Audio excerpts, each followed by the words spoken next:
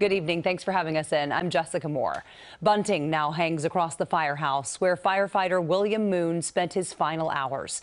He was critically hurt preparing for a drill on Monday, and now sources tell CBS 2 firefighter Moon will be taken off life support tomorrow. CBS 2's Christina has more on how his colleagues paid tribute to a man who is giving back even in death.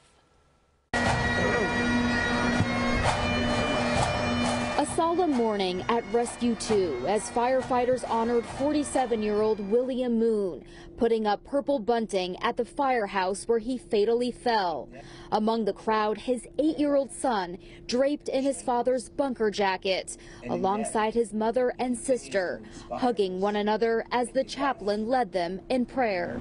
He will be an inspiration for all of us for years to come. Moon was preparing for a drill Monday morning when he fell 20 feet, suffering serious head injuries.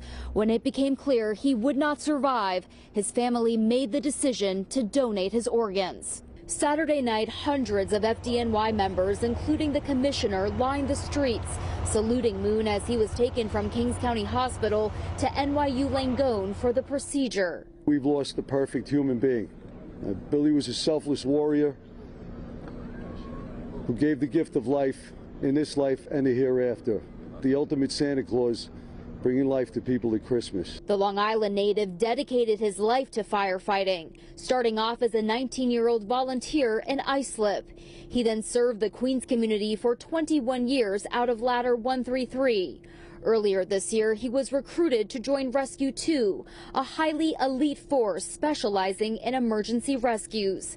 His captain, Liam Flaherty, says Moon quickly won everyone's respect. As far as a firefighter, I would describe Billy as a lion on the fireground.